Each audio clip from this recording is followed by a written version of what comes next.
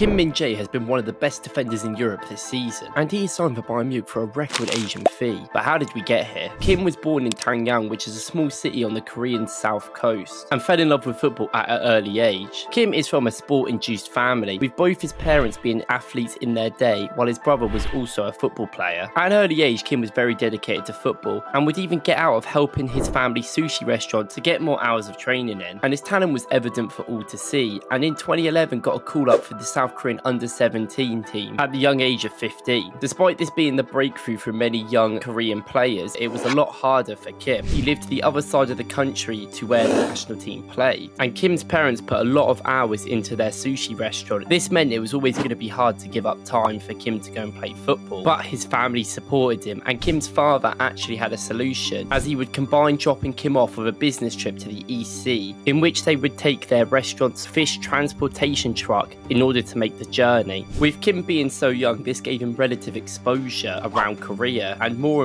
academies and schools were starting to know of his name. This led to him graduating elementary school and middle school around the country, which helped him get into the Suwon High School, which is a very established school across Korea, and has even produced international footballers such as Park Ji-sung. After he graduated in 2015, he went on to Yosai University in 2016. However, unlike other Asian footballers such as Karabatoma, Kim did not want to put up with education any longer and wanted out, so in his second year he decided to quit, despite the university advising him not to. However, Kim believed in his abilities and actually joined semi-professional club Gwangju KHMP upon leaving university. And with KHMP, he actually played in the Korean Nations League, which is a third division in Korean football, starting from the middle of the 2016 season. Kim played 15 matches, leading his team to the playoffs, and when the season ended in late 2016, Kim got picked up by Jeonbuk Motors, who were the best team in Korea at the time, with manager Choi Kang-hee expressing that he expected him to be a key player upon signing, which was a lot of expectation on the young man. And within only 6 months, Kim became a key player for Jeonbuk, which led to him getting his first full call-up for the South Korean national team. And with consistent performance throughout the rest of the season, he helped Jeonbuk win the K-League 1, which was his first professional league title, while also acclaiming the K-League Young Player of the Year award. He continued this momentum with another brilliant start to the season in 2018, and after a man-of-the-match display against rivals FC Seoul, the media and fans in Korea actually gave him the nickname the Monster, as Kim Min-jae was physically imposing central defender and known for his rough and tough style of play, which was very different to the technical style of play which has dominated Asian football in the last few decades. However, when Kim was on top of the world in Korea, it all started to change, as he suffered a fibular injury and was out for the rest of the season. This also meant he was out for the 2018 World Cup. Despite this, Kim had established himself as one of the most exciting and promising players in Korea, and at 6'3" was very different to a lot of the players around him. After winning the J-League twice, it was time for him to move on, but Kim made a strange decision. The move was to transfer to Beijing Guoan in China, despite being linked to European sides like Watford. This was because Kim did not believe he was ready for Europe. Kim overall played very well for Beijing. With the Chinese league being more susceptible to European media, he was starting to get even more attention from European sides, especially when he hit his first controversy, as in a YouTube video he expressed dissatisfaction of his Beijing teammates and often felt that he was the only good player in defence. This led to Kim having to apologise to his teammates, but with bridges already burned, it seemed like he could not recover from this, and Beijing tried to let him go, with Jose Mourinho from Tottenham famously wanting to bring him in. However, Tottenham didn't want to pay more than €5 million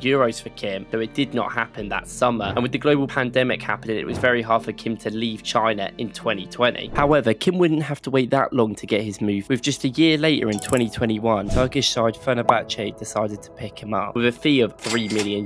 Kim's performances for Fenerbahce were nothing short of astonishing. He also started to get attention around Europe, as his performances in the Europa League were brilliant, despite Fenerbahce not being an overly competitive side. However, Kim had shown Europe just how good he was, showing his ability to pass out from the back and being physical in times of need. This helped him get into the Turkish League Team of the Season, which led to Kim being linked to many of the top European teams. Napoli, who needed a new centre-back as Kalidou Koulibaly departed for Chelsea, decided to spend €18 million on Kim, and it was his first time to be in a top 5 league in Europe. Napoli have struggled for many years to make a real impact on the Serie A, and had not won it since Diego Maradona left in 1991. But with manager Luciano Spalletti, they were definitely on the up, and with brilliant acquisitions that year, Napoli were having a rebuild, and Kim seems to be one of the main men for them. If you like this content and want to see more, please like and subscribe, it really means a lot. Kim was thrown straight into the first team and on his home league debut scored against Monza in a 4-0 victory. And the momentum didn't stop there, as in his second month in Italy he won Serie A Player of the Month for September 2022, which is a brilliant feat for a defender. With his electric start to the season, there was hype around Kim going into the 2022 World Cup, as South Korea had a better squad than usual. Finally, Kim got to show the world what he could do and was fit for this tournament and played every single game. And he helped them beat Uruguay in the group, prizing the world and coming second to get to the knockout stage. Despite losing to Brazil, it was a brilliant achievement. With Napoli sitting top of Serie A when he left, he knew that when he came back from the World Cup there was a job to do, and boy did he do it. Napoli went on to have one of the seasons of their lifetime and won their first Scudetto since Maradona left. Every single one of them players was legends, and Kim was an integral part of Napoli's victory, being named Serie A's best defender of the season in only his first season was bound to string up some interest. And the rumours were going into this year that there was a lot of big teams in for him, looking for a centre-back of his quality and stature. And after weeks of speculation, Kim Min-jae finally has his new destination, that being the German champions Bayern Munich, who have paid his €50 million release clause from Napoli. This would be the highest transfer out of any Asian player in the history of football, so Kim Min-jae is really putting his name up there. Kim Min-jae is a perfect example of trusting in yourself and your abilities to get the best results in your career. He always believed himself, he didn't do things the traditional and conventional way of Korean players. In the end, he looks to be the biggest and most relevant Korean player of all time, alongside Heung-min Son. So this is how we got to this point. If you like this video, please don't forget to subscribe, and if you want any other players, let me know.